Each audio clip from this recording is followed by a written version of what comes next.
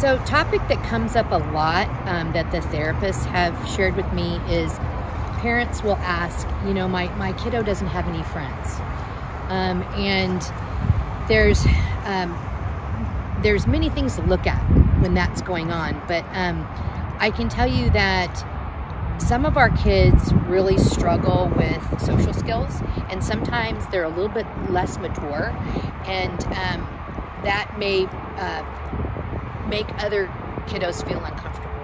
I always recommend, if those things are going on, really look at your kiddo and talk to him and ask him what's going on at school. What things, is there anybody you like?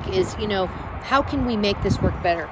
We are actually talking here about creating a social media platform where parents can connect with parents with kids that have similar interests, and sort of have play dates and create that environment. That's soon to be coming, probably next year. But we've had a lot of kiddos here that actually have become friends, but due to HIPAA, we can't really say that they're friends. But we want to create a platform so we don't have to be involved, and you can actually meet the kid's mom and say, hey, let's take them to a restaurant together. Let's have a play date. So there are many avenues to go through. But the other thing I want you to realize is we have kiddos here, some that are very low functioning, some that are very high functioning. There's friendships that develop no matter what your level of function is, whether you have a disability or whether you're fully able.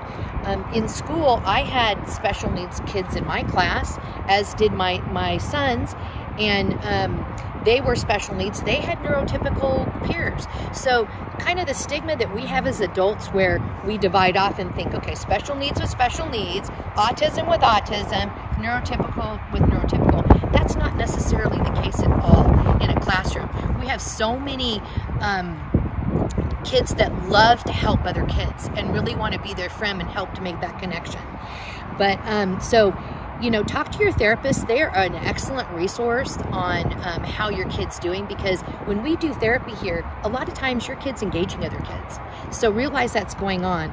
If they tell you there's a deficit and you're not in speech therapy, I highly recommend you listen to them. We don't want to wait so far and then intervene. We want to intervene as soon as we can.